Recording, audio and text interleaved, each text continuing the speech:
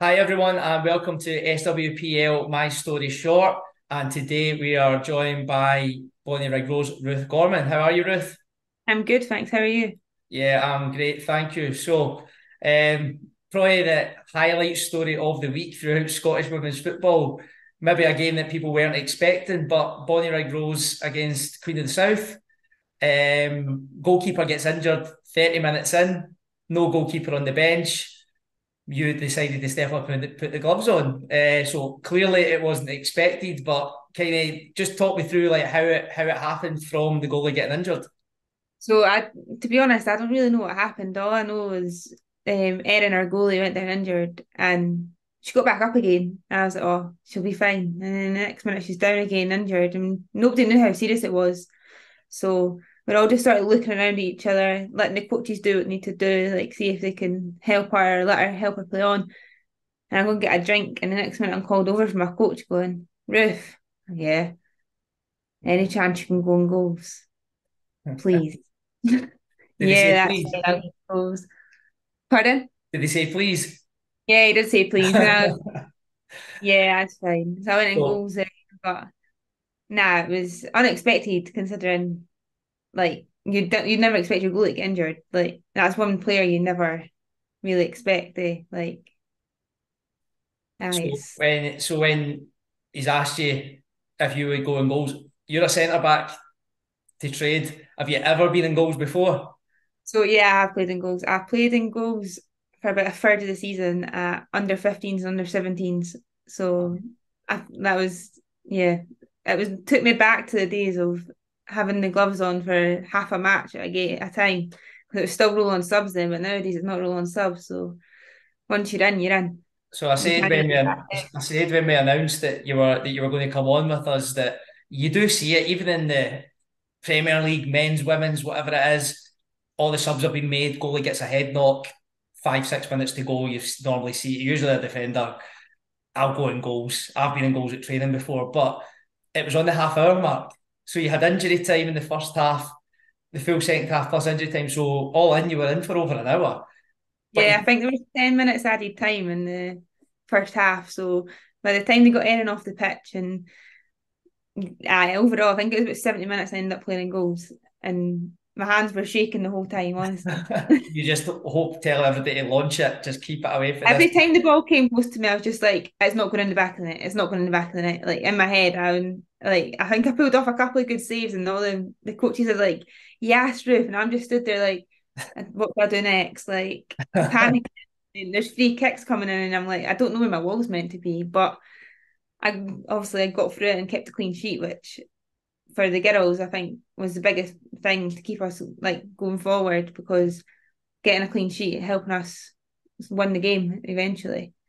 So yeah, then I was just about to touch on that. So you went on and won the game 2-0. So is there have you had your coach on it? You said what are you doing this coming weekend? Well, yeah, he spoke to me last night at training and asked if I would do a big favour and go and goals. So we're still waiting on the severity of Erin's injury. So we're not 100% sure.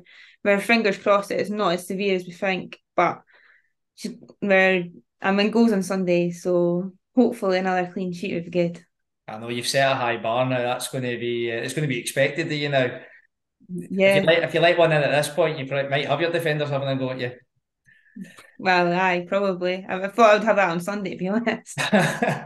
So obviously you've got a 2-0 win, your first win of the season. Obviously pat the back to you, team of the week, player of the match. But obviously it's a bigger picture than that. It's great. Obviously you stepped up, put the gloves on for the team, but more importantly, as you touched on, it's 3 points on the board, something to build on now going into this weekend. Yeah, 100%. Like, I think we played the first game a couple of weeks ago and it was against Forfar and we got beat 2-0. It was a really close game. And I think the girls are a bit deflated, obviously getting beat. And it was only like the last like 20 minutes they scored their two goals. I think that's hard for the girls to take. But last week we won in the League Cup, and then obviously this week we won 2-0 against Queen of the South. Going forward, I think it's just we just want to get points on the board, and like, obviously we're just promoted, so targets to stay up, but we want to be pushing for top three, pushing for promotion. We're a good enough side, and the girls all know that. Like we're still a young team, but as a team, we're a good team, we're a gel team, and the girls know that, and we've set standards during the season, especially last season, and it's just making sure we hit these standards because when we're playing our best, it's hard to break us down. Yeah, and the actual club itself at Bonnyrigg Rose, it's like such a community club. It's been in the men's side, it's been massive for years through the junior ranks when East of Scotland setup came in, and now they're playing in the football league. But has that trickled down and transferred over to the women's side and the actual support you get for the community and stuff like that? Well, yeah, I think it's always been like a community club. So I started at Bonnyrigg when I was about 12, and I moved away to other clubs and then came back. And I think even from when I was younger, you could see the community side within Bonnyrigg. Like everybody wants involved. Like if there's players come along, want to train, they get involved. And the fact that the men's team managed to get the promotion that they were pushing for so hard for so long, I think that just brought more spotlight on the club. And obviously, we only started the women's side about 2 years ago. So, but as soon as the women's side, it was such a big thing. Like the men helped promote it. Like we're invited to the men's matches. When we got promoted, we were invited to go and do a guard of honour at the men's matches and stuff. So I do think the men side and the women's side were like um obviously like they help us promote us and we try and promote them as well.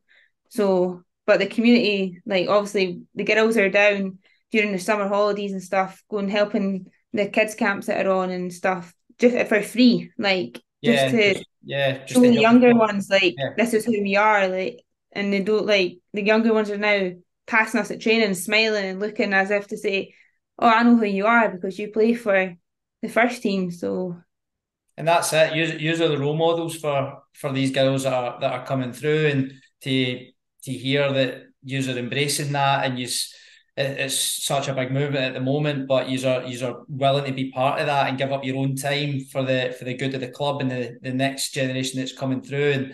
And through doing a lot of these interviews, it's not unheard of that you go and helping at these summer camps, and then maybe in 4, 5, 6 years' time, some of these girls are going to be your teammates.